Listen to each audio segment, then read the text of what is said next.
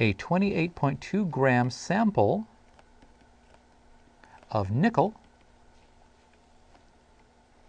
at 99.8 degrees Celsius is dropped in, if you will,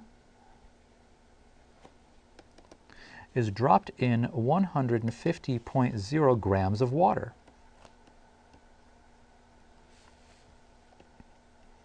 At 23.5 degrees Celsius. So the nickel is at 99.8 degrees Celsius. We drop it in water, that's at 23.5 degrees Celsius. That's what this says. Okay. After thermal equilibrium is reached, in other words, after we allow everything to settle down, where now no more heat is being transferred between the metal and the water. After thermal EQ, let me write it out actually. After thermal equilibrium is reached, okay, the temp of the solution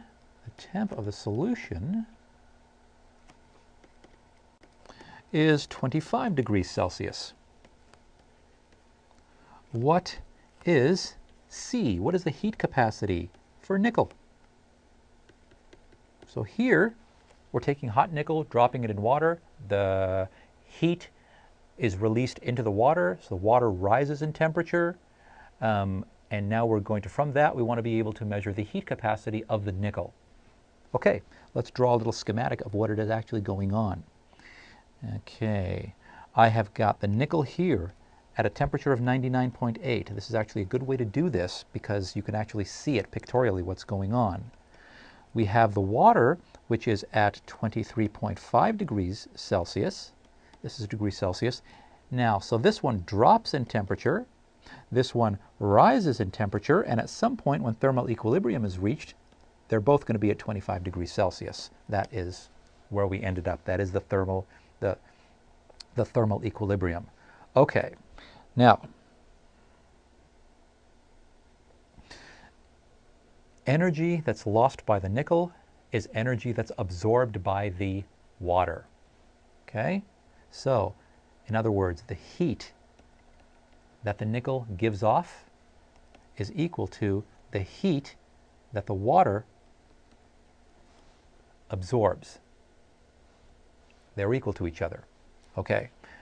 I'm going to run this calculation one way, and then I'm going to do something slightly different. At the end, I'm going to talk about this little negative sign that's going to show up out of nowhere. So Q of nickel is MC delta T.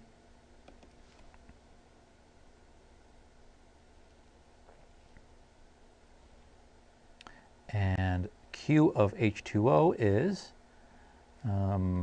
MC delta T.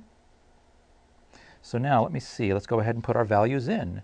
We have 28.2 grams of nickel.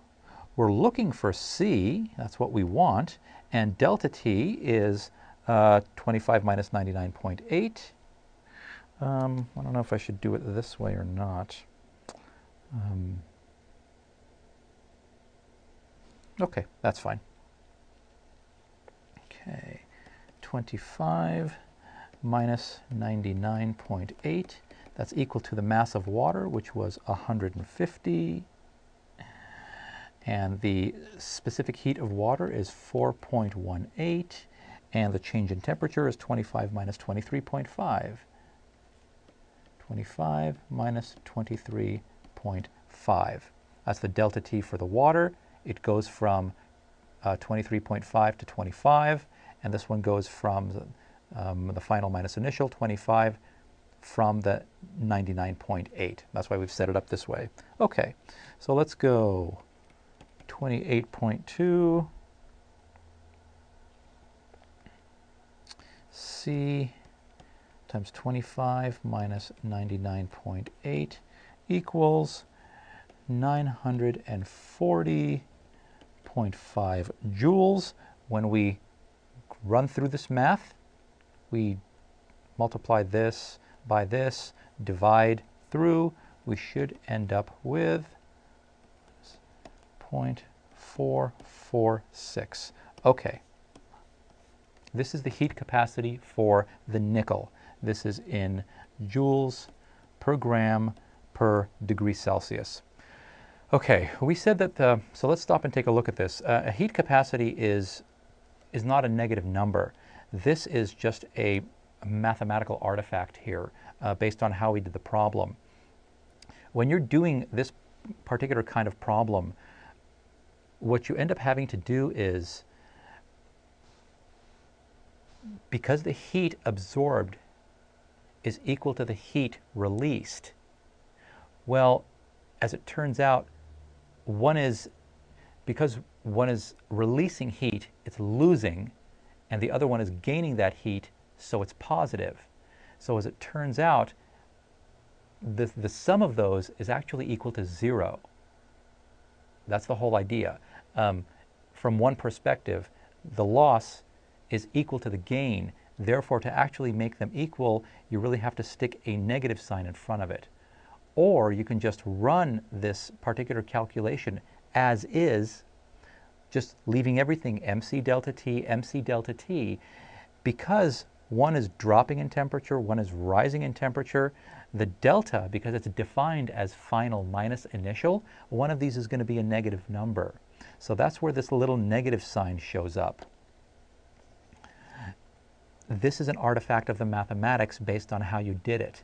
If you want to run this same problem and not have to worry about the sign at the end, you can just say the Q of one equals negative the Q of the other, because that's what it is. One of them is a positive quantity, it is being absorbed. The other one is a negative quantity, it is being released. It just depends on your perspective. As far as the mathematics is concerned, one is the negative of the other. So you can go ahead and put the negative sign in here and then run this calculation. Or you can just run this calculation doing final minus initial for nickel, final minus initial for water, leaving everything as it is based on the definition of delta. And then if you end up with a negative sign, just go ahead and drop that negative sign. The negative sign is a physical feature of the problem.